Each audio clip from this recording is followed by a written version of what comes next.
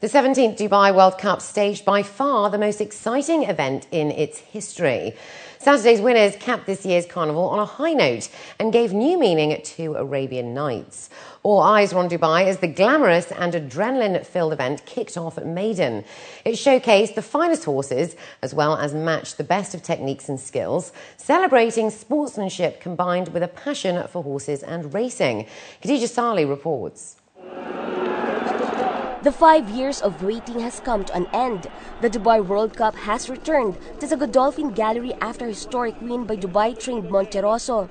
Under the young French rider Michael Barcelona, they excelled everyone to win the $10 million contest.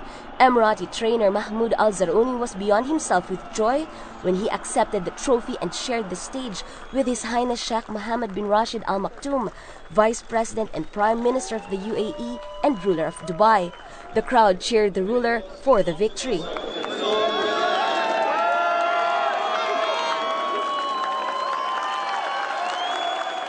Congratulations to all the winners of today. I cannot explain how happy I am.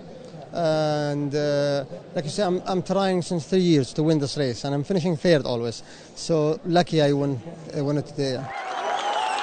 This is a fitting ending to the 17th Dubai World Cup, as the day began with a lot of dynamism. Annually, it attracts horse owners, trainers, race aficionados, and the rest of the world to the emirate. Well, they are strong horses, but we don't know because some of them they come from abroad. Whether they will run their performance, we don't know. They expect, I think, in 65,000 people. That's quite a big number, full of events, full of excitement, and we're all winners in this race. Nobody is a loser. In traditional Dubai fashion, the World Cup ceremony didn't disappoint. The darkness that surrounded Meydan was broken with a show that captivated everyone. It highlighted the desert, the Emirati, the horse, the technology available here combined with an amazing display of lights and fireworks, all in anticipation of the final 3 races. The most important is to make something very impressive and to have all the effect to touch all this audience, because the audience is very large. It's on this 1,000 meters long grandstand. So we need to give to everybody the same moment with emotion. It's spectacular. The setting is fitting for the world's richest horse race, and people come out in droves. Big crowd tonight, and racing's been spectacular all night. Just the place to be. While all this is happening, high hopes and expectations fill the jockeys' room where trainers provided them with more encouragement and tips. Before the races began, everyone knew they stood a chance to win. It's a hard competition, and our horses are very good form. We hopefully get good results. It's the first time I'm actually sitting on this horse today. He's been doing his winning in Qatar, and he's been improving all the time. And like I say, Julian wouldn't bring a horse here if he didn't think he had a live chance, so we're excited.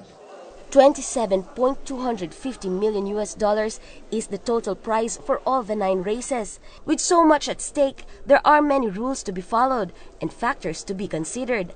Among them is the jockey's weight. According to officials, the weigh-in before and after each race is important.